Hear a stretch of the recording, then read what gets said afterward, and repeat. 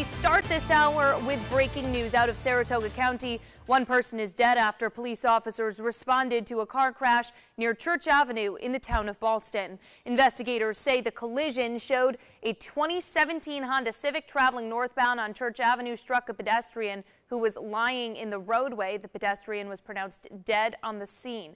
The crash is under investigation by the Sheriff's Collision Reconstruction Unit.